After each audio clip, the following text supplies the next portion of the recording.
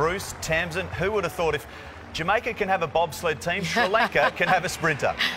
Absolutely, and he was the fastest, wasn't he, Sherbo, through the heats today, and he's one of 4 men here that have run under 10 seconds. 10:40, by the way, for Jake Doran, into a headwind. So that was a great run by Omanyala to run close to the 10-second mark. So this is the third of the semi-finals. You've just got up, slept in a bit. Rowan Browning was quite sensational in running second in the opening semi behind the defending champion Akani Simbini of South Africa. Here's the lineup. Africa to the fore again. Mitchell Blake goes for England.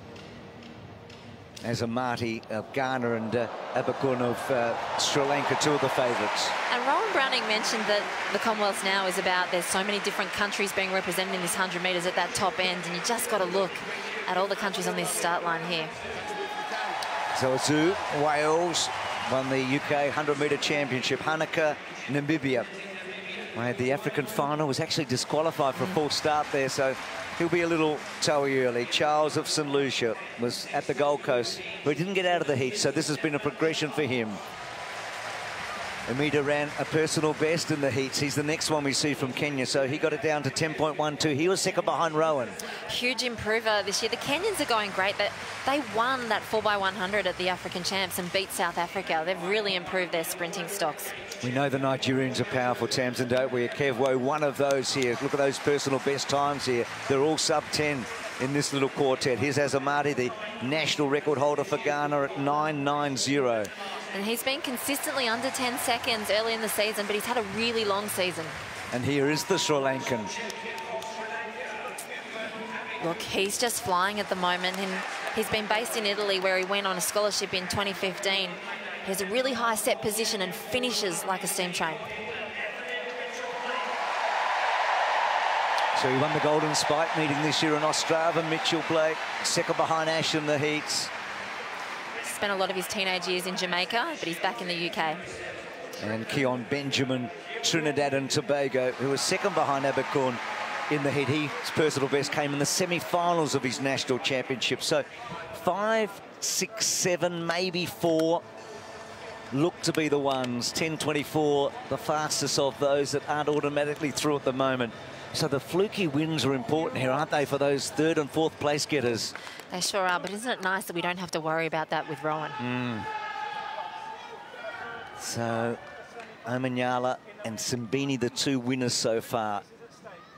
Browning, so impressive, and so was the man from Cameroon, SMA, coming through for 2nd place. So they're the 4 that are through. Cameroon, South Africa, Kenya, Australia. They're the finalists in the bank. Almost set.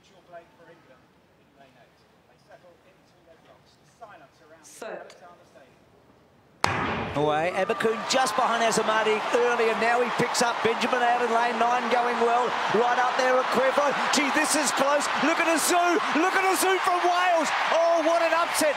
Mitchell Blake and Azu have got through. They've turned them over. Lanes 1 and 8, I reckon. Well, the Welshman with the nickname Azoom has got the job done. Well, and Mitchell Blake flying late. So all those guys in the middle, Azamati, Abakun, Akevo and Amita, that they were in a line at 50 metres. It was hard to know where to look. You had to look inside and out at the end. Well, there's going to be some disappointment from some of these athletes who were thinking that they were going to go straight through. That was a fantastic race by Azu and Mitchell Blake. The crowd support is really helping. I'm going to say something silly. That doesn't hurt Rowan's chances.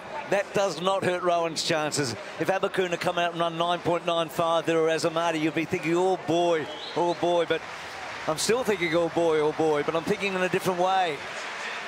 They were good late, but they haven't blown the clock away, have they, at 10.13 and 10.15. Look at this, so Azu on the right, Mitchell Blake 2 from the left, and look at the line at 50 metres. You just didn't know who was going to win it at this point, but you can see with Azu on the inside lane, I think it helped him that he was there and he was away from the athletes on the outside, because he just focused on his own race. So we'll get those fastest non-automatics shortly. Great finish. I mean, was a breath in it. And Abercoon's going to be a little bit upset with the way that he's run this. He hasn't actually used his strength at the back end where he relaxes and comes through usually. I think Azamati and Abercoon have got through, Chev. I reckon Azamati and Abercoon have got through, so we have got a loaded final coming up. Yeah, it is a brilliant position for Rowan Browning to be in. He's in the final, and it is very